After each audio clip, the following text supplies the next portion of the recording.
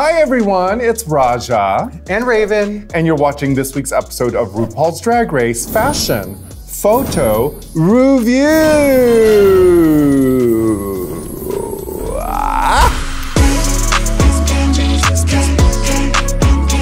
We're going to be tuning and booting the looks from the main stage, season 16 of RuPaul's Drag Race. Category is True Color. They want you to wear your signature color, and they want you to do different shades of it and mix different shades of it.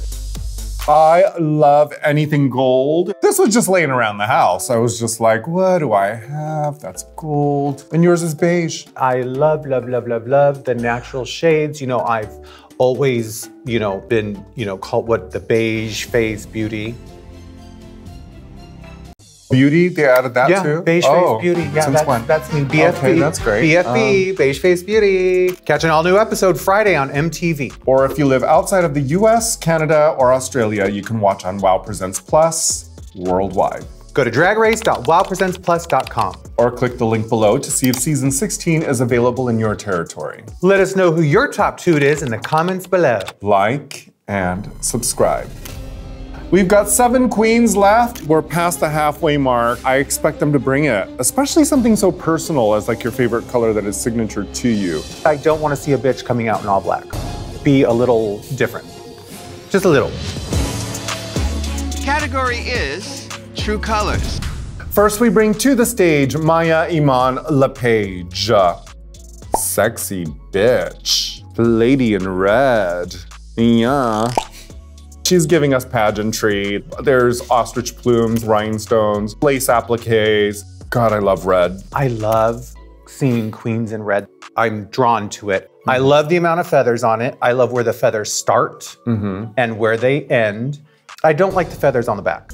They should be huge and coming out. She should have just took those feathers and added it to the bottom of the skirt. Yeah, like it was totally unnecessary in the butt. No. I like the little applique right over her. Her booty, but the feathers coming off of it, it's like, you don't need that.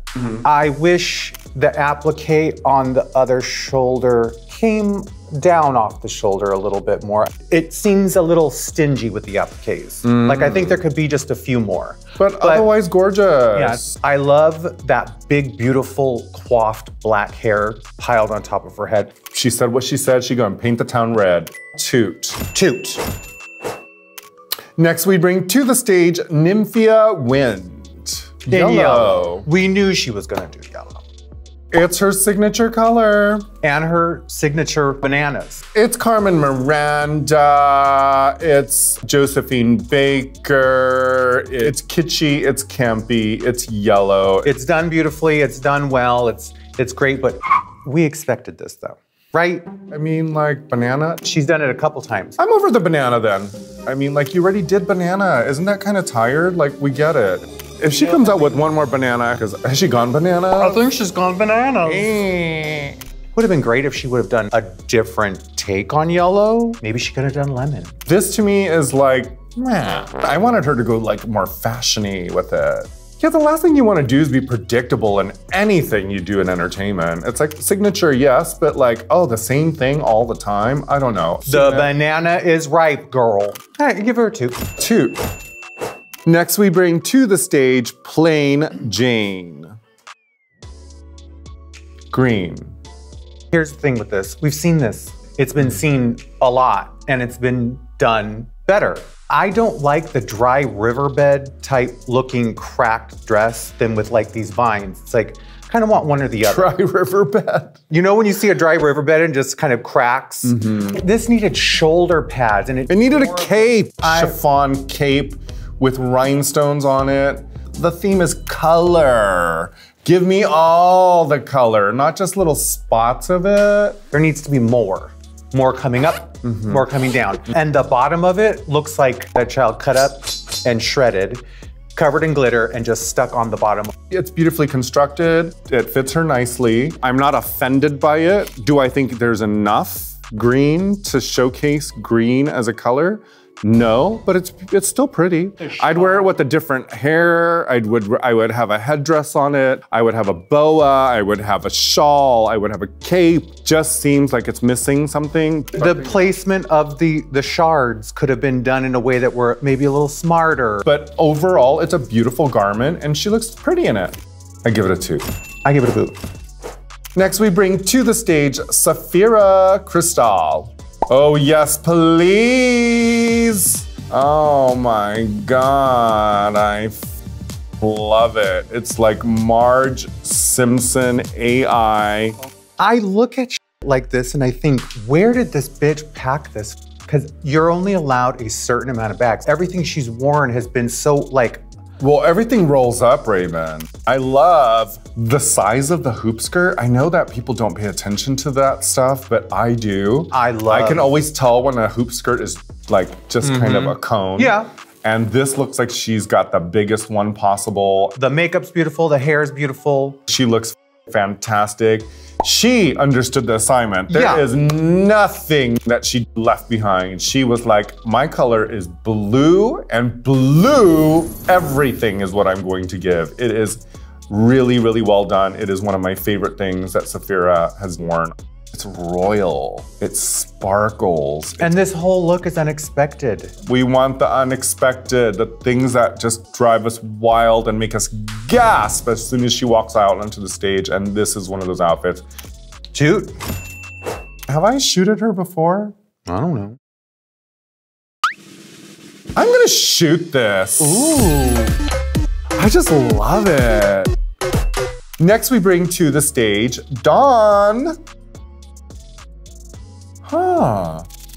I think it's strange. I think it really kind of matches her personality. The makeup is rad. It's quirky, it's cute. There's a fairy tale kind of quality to it that I like. What Sandman would look like. And it's unexplainable, and that's all right. I don't want it explained.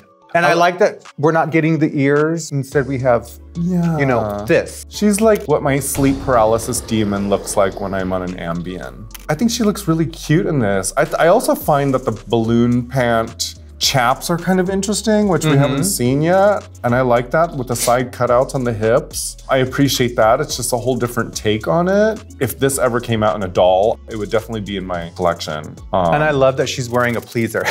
A pleaser scurrying about. Like, yeah. Toot. It's a toot. Next we bring to the stage Q.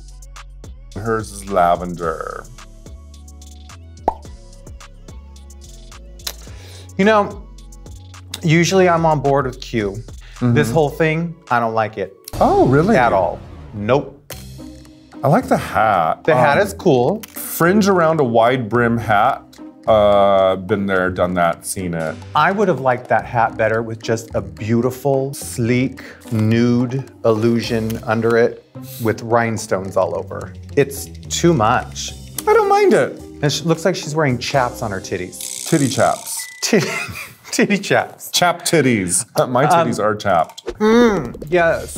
It's the combination. I see what you mean. I don't like the ruffles on the pants. I don't like the fit of the pants. I'm looking at it going, what in the You are really bothered by this. Yes.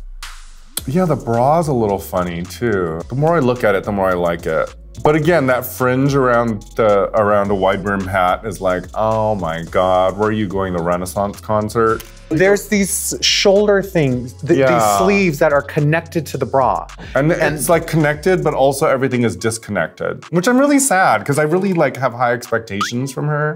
And that's what really sucks is that we do have such high expectations for her, but we don't want to hold her up somewhere and then think everything needs to be that way. But then when we do see something like this, it's like, I'm gonna boot it. Boot. Next we bring to the stage Morphine. Love Dion. Oh. Yeah. This is hot. It's sexy. It's hot. It's like Pimp Witch. It has that same idea of Plain Jane, but she added more. That was the thing that was missing with Plain Jane. It needed a sleeve, a cape, a hat, a something. I find this look to be very sexy. I find it to be complete. She is definitely head to toe in purple. And then the nude illusion inside. I mean, it's kind of metallic-y silver, but maybe she's got a metallic-y silver highlighter on all over. I love that the feathers on the hat are the same feathers that are on the dress. I love that the dress and the little capelet, it's smart. Head to toe. Yep. It is complete, it is stoned. She looks beautiful, she looks sexy, she looks stunning. She's Linda Evangelista. I give her a 2. Toot. Trend alert! Cool tones. Keep it cool tones. Keeping it cool, baby. Stay cool. Cool. Yeah, burr, kind of icy. Not a lot of warmth, more cool. Our top 2 of the week is Safira Cristal. Looking cool. She said, I came to compete. Go in, bitch. Go in, bitch, go in. You know Deep. where she went?